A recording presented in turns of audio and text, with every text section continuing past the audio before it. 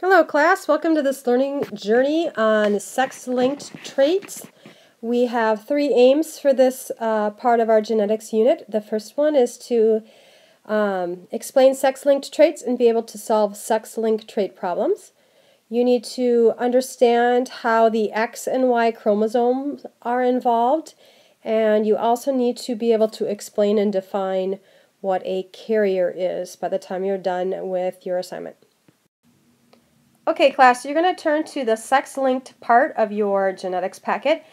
The textbook does not talk about sex-linked genetics, but you're responsible for knowing about it when we take the test. There are three things that you need to know about sex-linked genetics, and they're on this PowerPoint slide, so you need to make sure that you write them down either on the back of your comprehension constructor or also in the example part of your packet.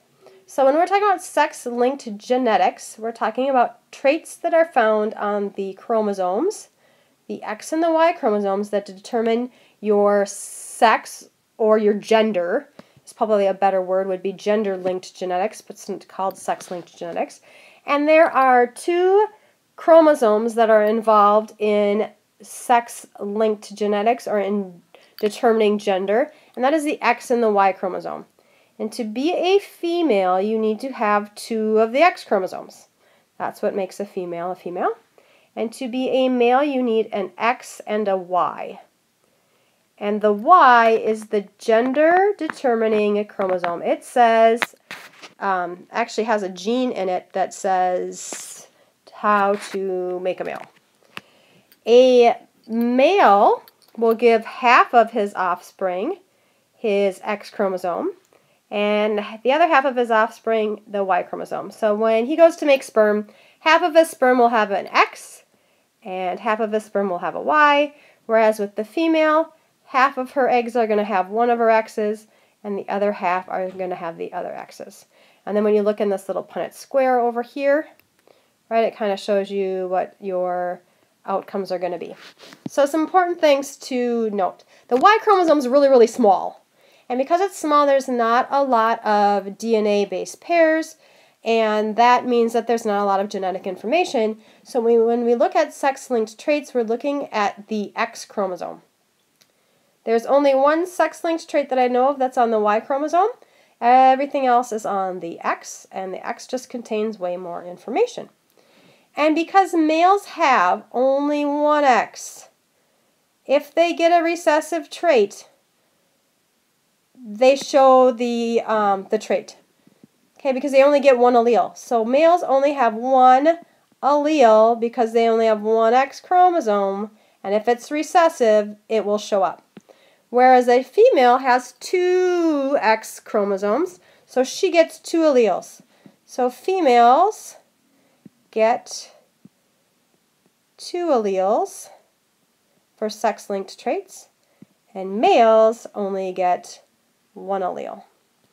Then we have something called a carrier. This is a vocab word you guys need to write down. And those are people who have the recessive allele, but it's not shown. And in this case, for sex-linked genetics, there's only one choice for carriers, and that would be females. Males would not be carriers because they would show the trait. So carriers are people who contain the recessive allele. It's recessive, we can't see it. All right, that's why we would be a carrier. Right, in your genetics packet, there's a part for a key. We're going to look at hemophilia. Hemophilia is a blood clotting disorder. It is recessive, and it's found on the X sex-determining chromosome. So for our key, and when we do these problems, we need to use an X and a Y. And so when we look right here up at the top, these are going to be males, and we know that because there's a Y. So I'm going to write down, because I have an X and a Y, this is going to be a male, right? And then the next one is an X and a Y, so it's going to be a male as well. And then when I look down here, at these right here, I have two X chromosomes, so this will be female. Next one will be female, and the last one will be female, right? X and Y is a male, XX is female. So make sure you write that down. Make sure you remember that. When you write your Punnett square, you need to write the X and the Y or you're going to get really, really messed up. All right. This XN right here, that means that we have the X chromosome has an N allele, and the N allele right here, the big capital N, means normal, no hemophilia. So this male is normal. Okay, second male that we have, the one right here, he has one X chromosome, and he, unfortunately, with his one chance of getting an allele, got the hemophilia allele. So this male has hemophilia. Like I said before, it's a blood clotting disorder, so people with hemophilia bleed a lot and will not stop bleeding unless they get medical help. Nowadays, we can help them out. In the past, not so much. Okay, so next part of our thing here is we have our females, right? So the first female that we have, she has a XN capital N, sorry, and an X capital N. So both of her X chromosomes contain a uppercase N, so she's homozygous for no hemophilia. So she has no hemophilia, she's normal. No hemophilia, sorry. She's normal. Okay, this other female has a normal allele, but she also has a hemophilia allele. And so she's going to be normal, but we're going to say she's a carrier. So that means she contains the hemophilia allele, but it's not shown. That's what we said a carrier was, right? So this young lady has she's normal, her blood clots, but she has a chance of passing this hemophilia allele on to her offspring. This last female has two recessive hemophilia alleles, so she is actually she has hemophilia. If you did not get your chart filled out, I'm going to have you push pause for a second.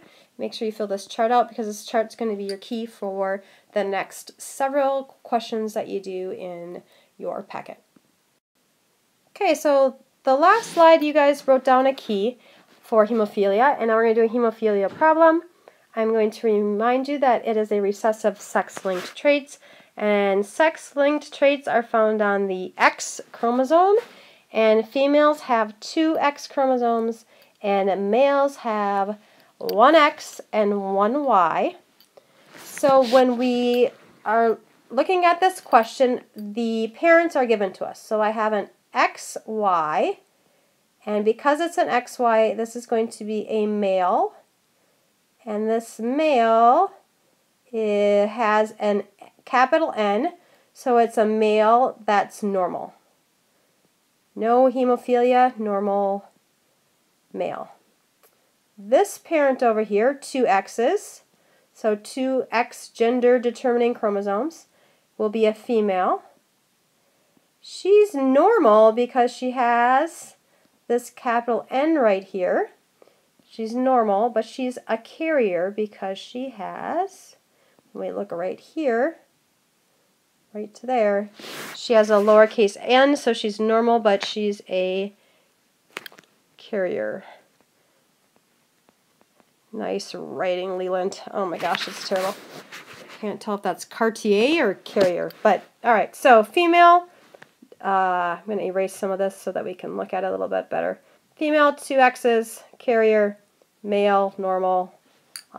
Males can't be carriers because they're either going to have hemophilia or they're not. So the question is asking what are the chances that those parents will have a hemophiliac child. So we are going to do a Punnett square. And this time when we do the Punnett square, we need to, and I cannot stress enough, put an X and a Y, a chromosome, on your Punnett square. If you don't, you're going to get so messed up. And we start talking about calico cats, which is your next lesson, you're really going to have a hard time. So I'm going to put the male, the sperm, over here. Half of his sperm is going to get the X with the capital N, and half of his sperm is going to get the Y.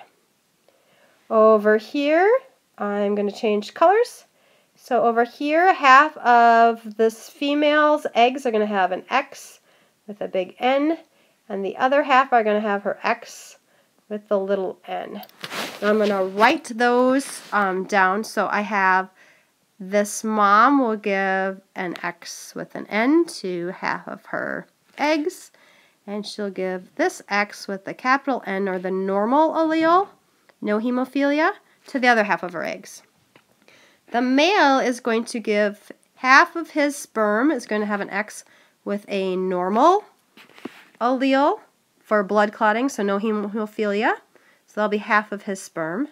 And the other half of his sperm is going to just have the Y chromosome. It's not going to have the hemophilia allele in it. It's just going to have the Y chromosome. So now when I look at this, I can determine the gender of my offspring and whether they have hemophilia or not. And so this first box here is telling me it's a girl, and she's homozygous for not having hemophilia. She has 2 capital N chromosomes. She is not a carrier. She's not going to get hemophilia. Congratulations! Your second child is also another girl. This girl, however, has the blood clotting, so she is normal on one of her X chromosomes, and she has hemophilia, the recessive trait, on another chromosome. She is going to be a carrier like her mother was, but she's not going to have hemophilia. She's also going to be a carrier, and I'm pretty sure I spelled that word wrong. But okay, moving on. Congratulations, we now have a boy. This boy does not have hemophilia because he has a normal capital N. And this boy right here, the X and the Y tells me it's a boy, does have hemophilia because he has the recessive N on his X chromosome. And so when I look at this, the question is, who gave this boy right here, who has hemophilia, his hemophilia allele? And the answer is actually his mother. Because when we look at what I wrote down here, right, I did mom all in blue. So here's mom in blue, and here's mom in blue down here. And so this trait was inherited to this son from the mom's X chromosome. So the first question, what is the sex of the affected child, the one with hemophilia? It's the male that we talked about right here. And how many of the kids will be carriers? If a kid has hemophilia, they are not a carrier. So only this young lady right here is the carrier. So we only have one, and the gender will be female. Males cannot be carriers in this case because they're going to have hemophilia, which means they can't be a carrier. All right, let's do one more problem. This is the last slide. We're going to look at not just hemophilia, but also color blindness. It is also located on the X sex chromosome. I'm going to remind you that females are 2 X's, and males are an X and a Y. Why? Because they're males. So I'm going to tell you that color blindness is recessive. So color blindness is recessive.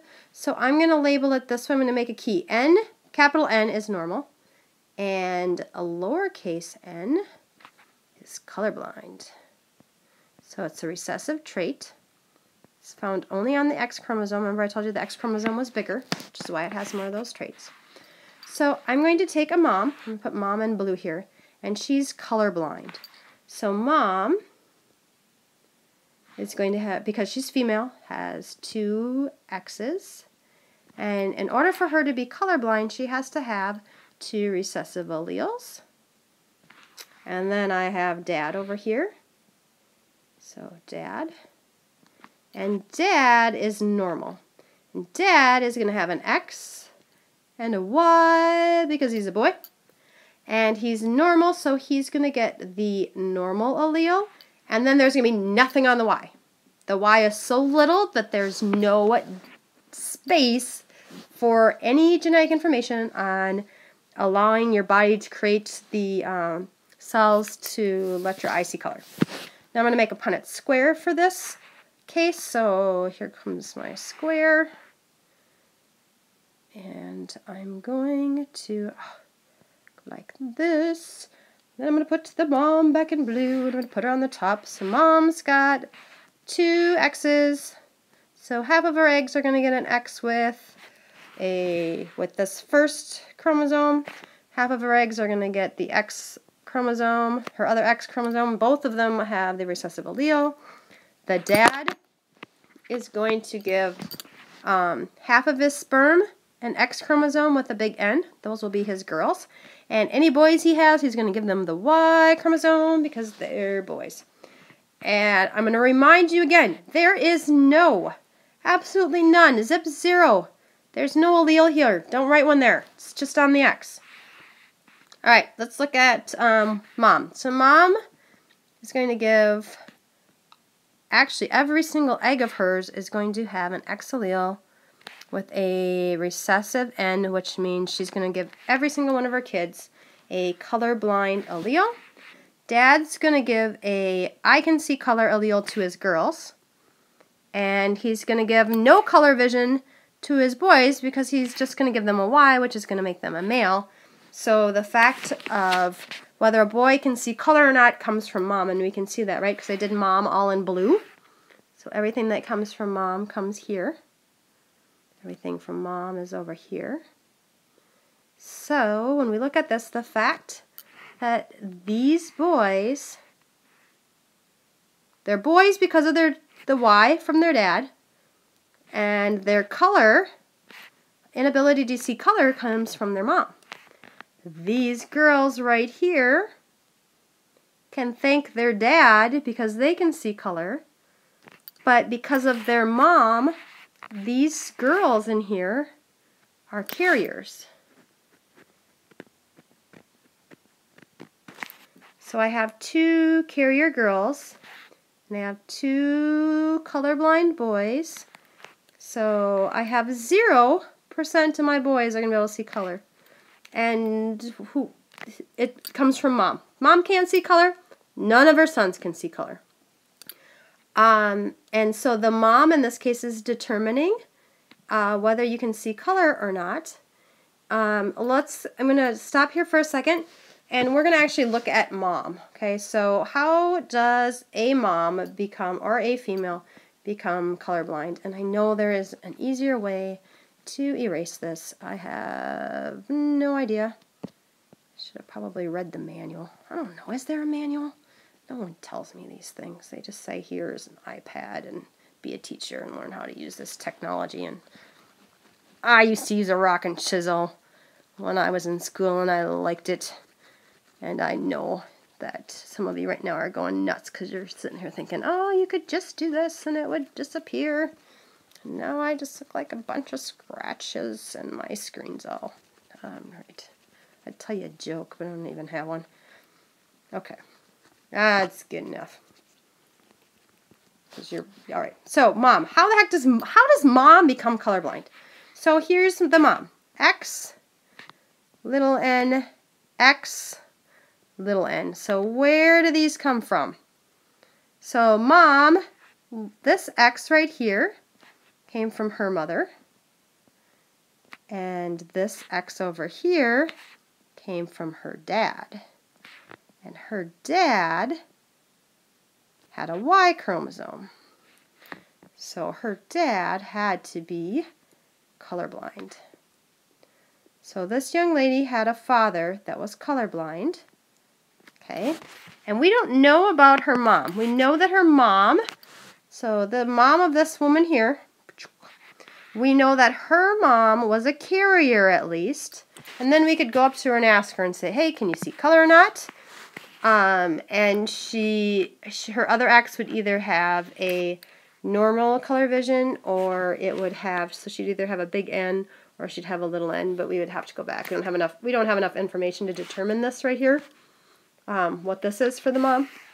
But this young lady can thank her colorblind dad and her mom, who is a carrier, for being colorblind. If you still have questions after trying to figure some of these out, and or if you're in my class and you can show me how to do and explain everything and make the eraser work, I would appreciate that. I hope this was helpful, and I will see you on the next PowerPoint slide where we talk about sex-linked traits and calico cats.